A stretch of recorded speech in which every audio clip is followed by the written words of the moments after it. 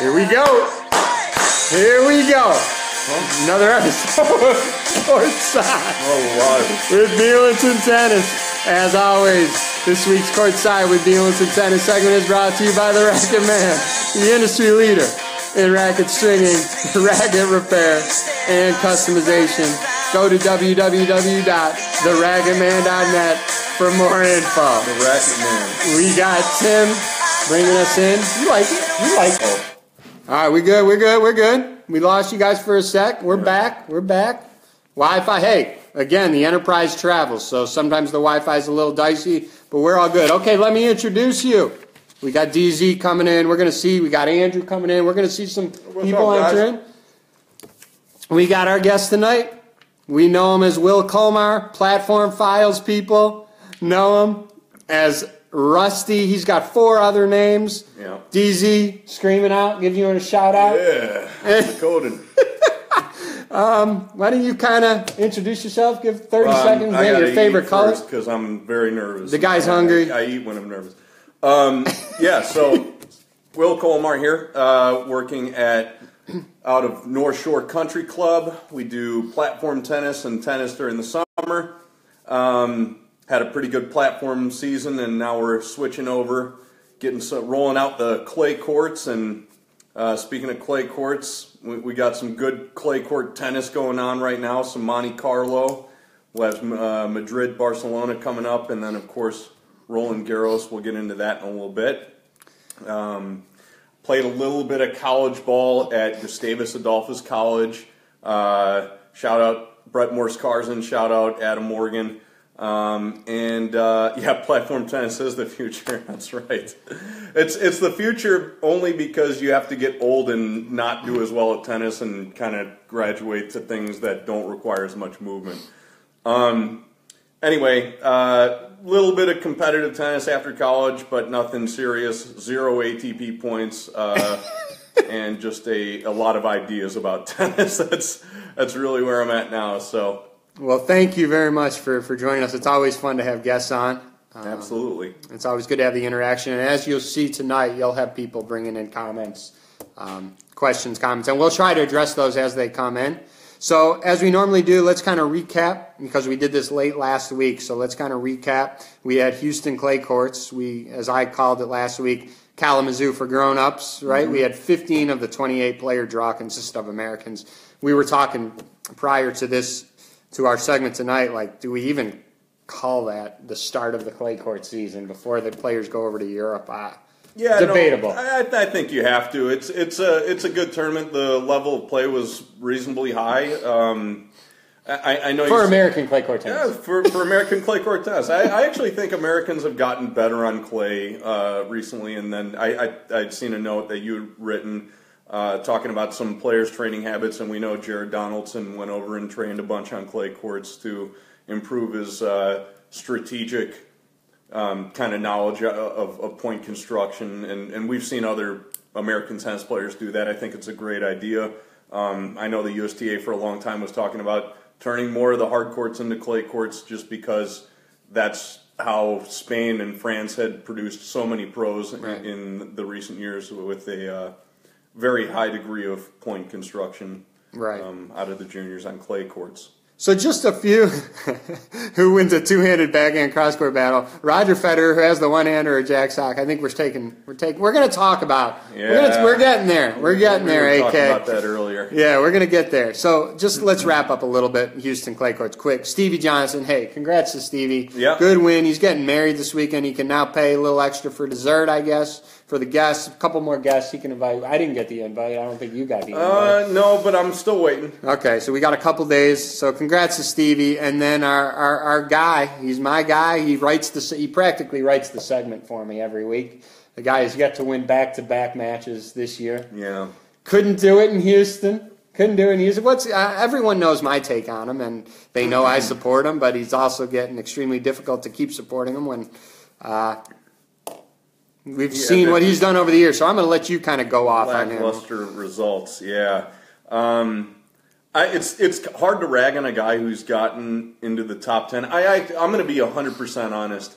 And when I saw Jack Sock come on the scene, I didn't think he would have what it takes to crack the top 10. So he's already proved me wrong there. I think he's got a very big game. It's what I would call maybe unsustainably big. It's something he may be able to grow into. He's got to become a little bit better, I guess, probably of a spot server, and definitely have more in terms of a consistent return that at least keeps him closer to neutral at the beginning of return game points. But he's got, I mean, without a doubt, I think one of the 3 biggest forehands on the tour.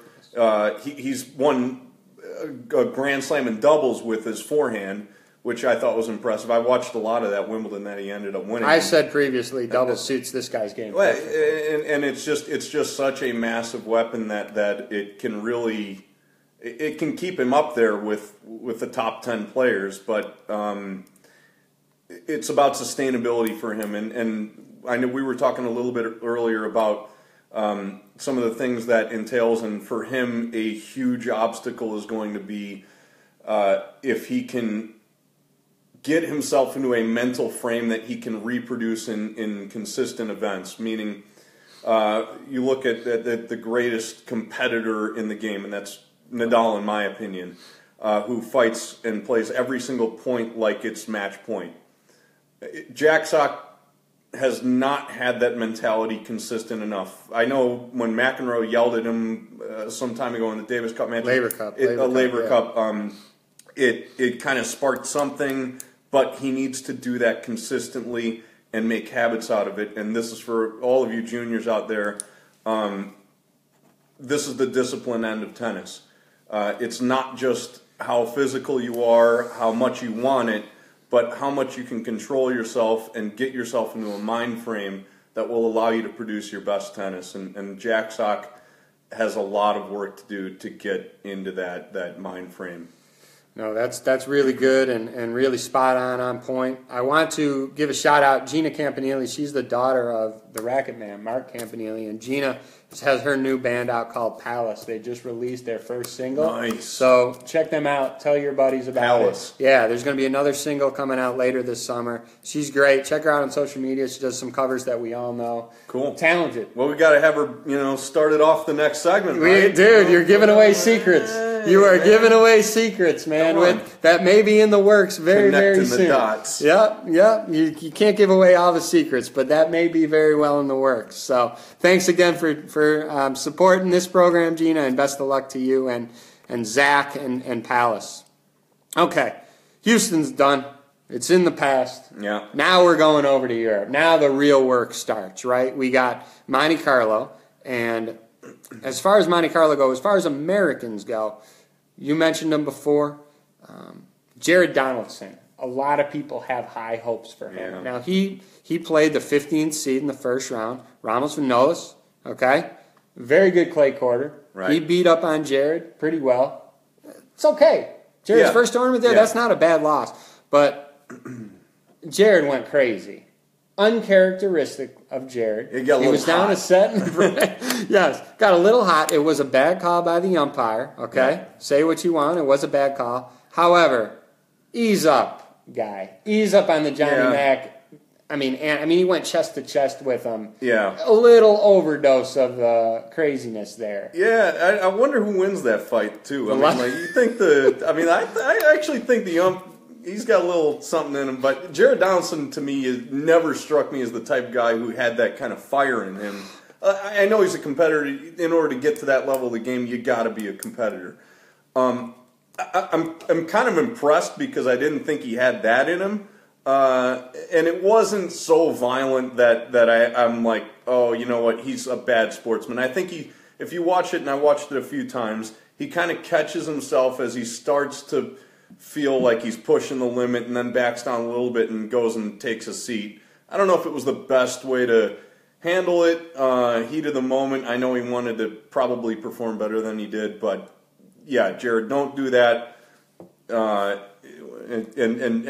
I think he's learned his lesson. David says it was the same ump who got drilled in the eye by Chapo Wow. No, wow. I did not know that. Oh, yeah. You know what? Miguel, no chance. The legend of Billy Colmar. Hey, what's up, Miggy? Hey, shout out to my dad. Nice. Hey, what's up, Mark? So, all right, let's do a couple. That's pretty crazy, though. So he is battle tested. That's a crazy stat, David. And we did not know that. Thanks for contributing that. That's a fact that was unknown to me. Yeah. Well, maybe he wasn't seeing it right. I don't know. That was a little dark. We're trying to keep it light here, folks. Okay, a couple quick hitters. That's good. Yeah. Couple quick hitters. First round match. Thomas Burdick lost to Kane Nishikori. Former top 10 matchup in the first round. I mean, I'm kind of lukewarm on both those guys. I think their best ball is behind them. Quick thoughts on that? All right, let's just go to the next one. Move on. Two 19-year-olds. I'm right with you. Two 19-year-olds. Nishikori, it's yeah. The next cool matchup was, and gosh, I was so worried about mispronouncing this name. We had to do some research. Yeah. I'm going to say it. Stefanos Tsitsipas? That's it. Soft S's. He beat Denis Shapovalov. Yeah. And, those two guys are going to be playing for years to come, I think. Yeah. And Dennis, obviously disappointing for Dennis because Dennis is obviously his ranking is at a level higher than him, than his opponent. But Stefanos is good. They're going to be playing for years to come. My first impression of both of those guys was I love Shapovalov's game a lot more. I like Tsitsipas. I think he's got a lot of potential.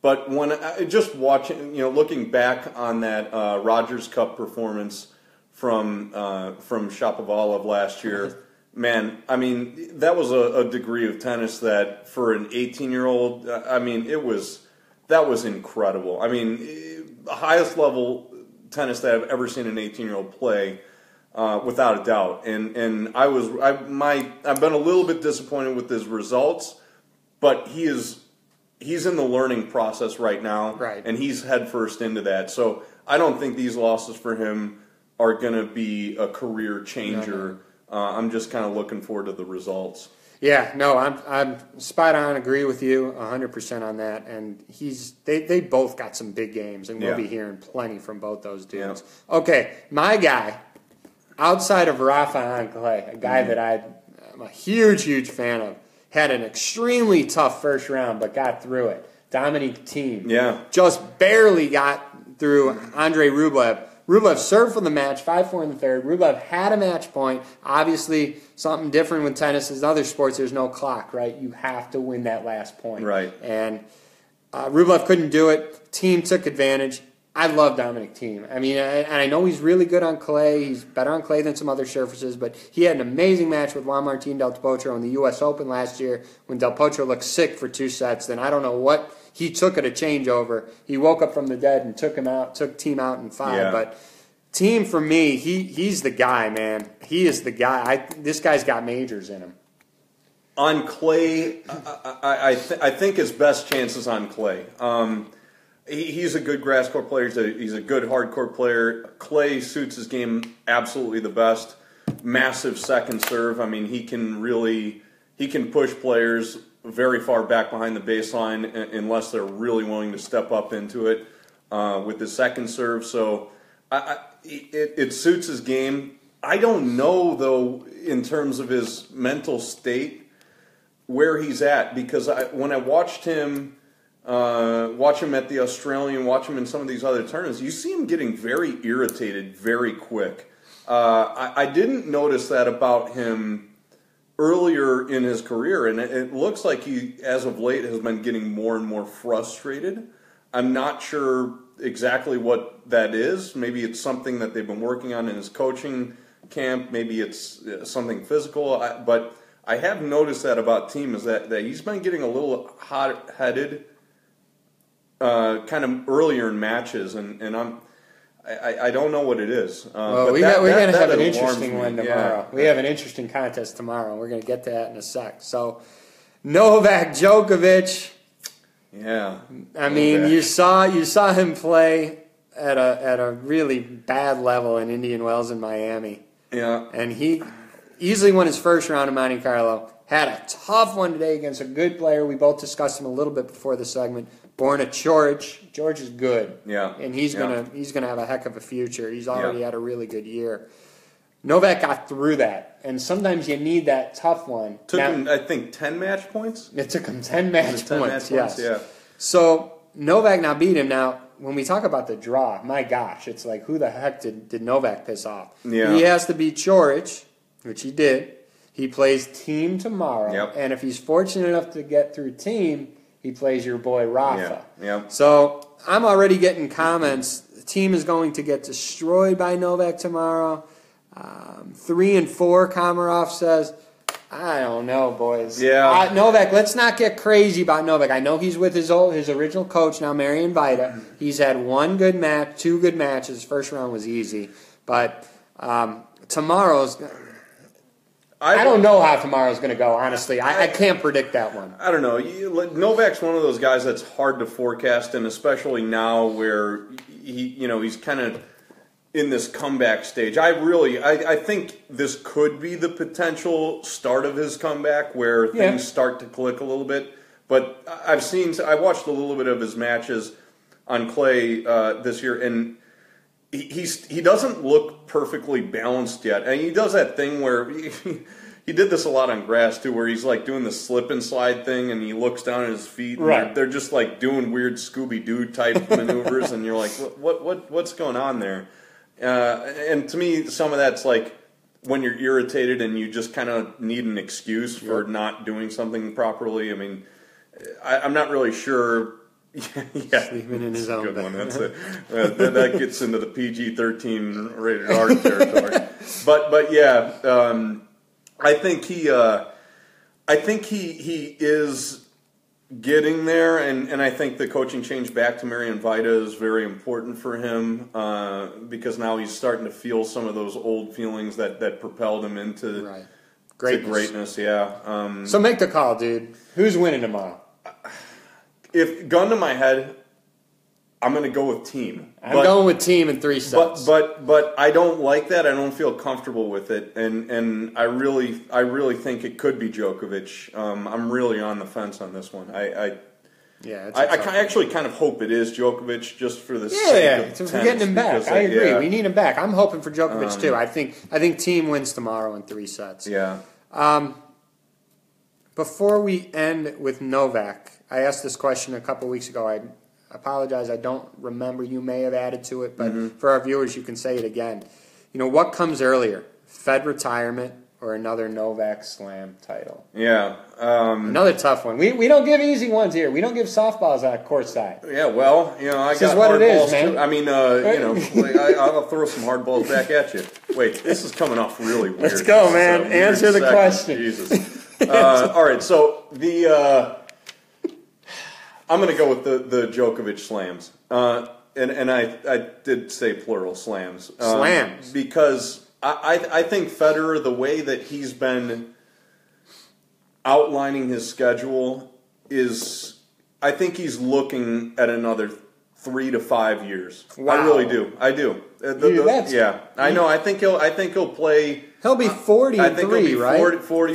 42 because he's 37, right? He's 37. So I could go him. I could see him playing for another 3 to 5 years. That's the way that he does his schedule, and with the stipulations that the ATP has in place for him playing tournaments. Right, at the age 30 in his ranking. And so he can afford to skip a bunch of tournaments. Absolutely, and for me, I think if he was going to retire, he'd have done it by now. He's trying to stretch this thing as long as it goes. That's my gut feeling. Absolutely. And I think that's. I just think though, if he's going to stretch as long as he goes, as he plays at his highest level. I mean, he's not going to go to 5, 6, 7, 8, 9 in the world and still play. He's no. I think he retires at like 7 or 8. I don't think he's in the top 5 when he retires, because I think he just doesn't know when that light's going to go out, and it's with the way his points are going to be distributed, right. It's going to be hard for him to hold on to those. Right, but personally, he wants to be playing at its high. Yeah, absolutely. 100%. And Peter Burker, we're loving the comments coming in. Yes, team beat Djokovic at the French last year. He beat him in straights, I believe. Djokovic, there was clearly something off at that time. Team is good. I'm a huge fan. David Zakoden, he definitely can play 3 to 5 more years. The question is, does he want to? Yeah, I think everyone here is in agreement that if he's still playing at a high level, he's going to play as long as he can, as long as he's healthy and he schedules like he's doing with a long-term view. And I'll tell you something that I don't know how much the majors mean to him and how much all of the prestigious. He certainly downplays it a little bit in his press conferences, but I think we know better than that. Kind of. With the passion that you see him playing with and some of the really tough losses that he's had and how he has worn some of that on his sleeve, I really think there is something to his legacy that he looks at. And in the back of his mind, he knows that, I mean, Nadal really still isn't that far away major-wise. The health thing for Nadal is... It's almost certain in my mind that Nadal won't catch him in terms of majors, but it's not impossible either. No. I mean, if you look at the length, and maybe Nadal, takes a year off, gets a couple more on the back end, and when Federer's not there, goes and wins 2 more Roland Garroses and a couple other majors. But the big thing with Rafa though again is health. With him health, but then there's also Djokovic. And getting back to the question. The reason why I go with Djokovic before Federer retires is because let's assume Federer plays for 2 more years. If we agree that Fed goes 3-5 years, absolutely, I'm going Novak slow. Yeah. But 2, I don't know. I'm going to go even more on a limb and say that we see Djokovic within the next 5 majors. So going from this French up through next Wimbledon, we'll see him win one of those 5. Yeah. And the reason why I say that is it's very hard to forecast him, but we've seen, in my opinion, the single greatest season of tennis in 2015 with Djokovic going 82-6. Dominating everybody at the majors, including the great ones, including the great ones when they were playing arguably their highest level of tennis. Yeah. So tennis needs them back. So we're all hoping for it. Yep. Okay, so we got it. Yeah, that's a monster match tomorrow that everyone's going to be tuned in on between Team and Joker, and then the winner of that, there's a guy named Rafa that'll probably be waiting for him. So it's such good stuff. He beat up that guy Al-Yaz. Smoked him. Just but he beat the you-know-what out of Sasha in Davis Cup the week before, and he hadn't played since when? Australia? The guy is unbelievable. I'm starting to get all crazy hypotheticals about the French with Rafa, including from our good friend Mike Marino. We're not going to talk about it here. We're gonna pose it closer. You hungry? Yeah. So...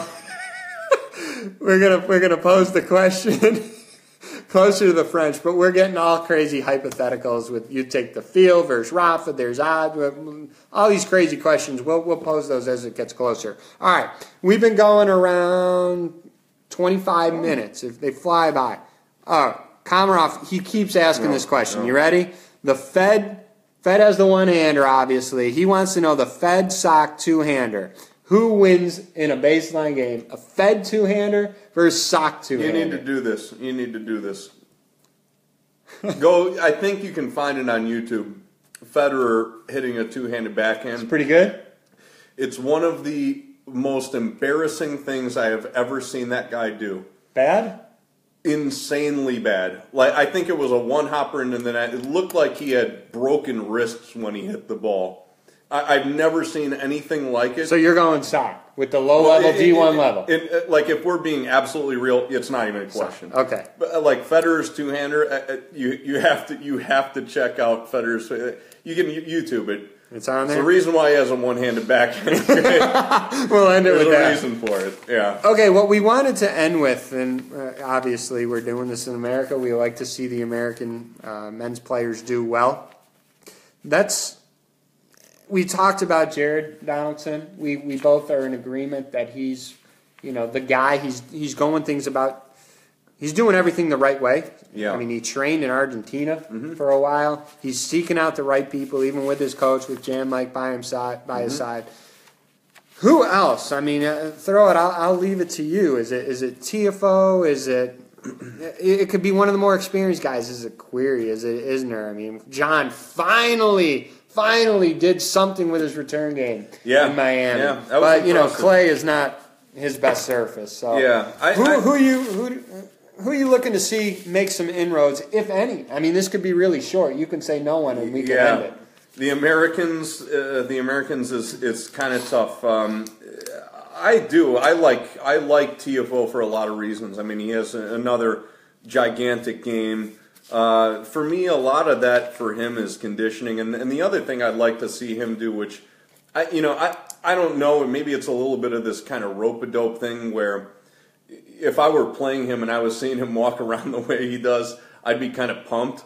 But maybe I would misinterpret that too, because you do see him play pretty darn tough, and it looks like he does cool down between the points. But if he, in my opinion, displayed just a little bit more fight and kind of had this more physical stamina, endurance type presence, I think that would go a long way for him. And just with the type of game that he plays, we've seen him take some really great players to the distance, and that's he's got the potential for sure.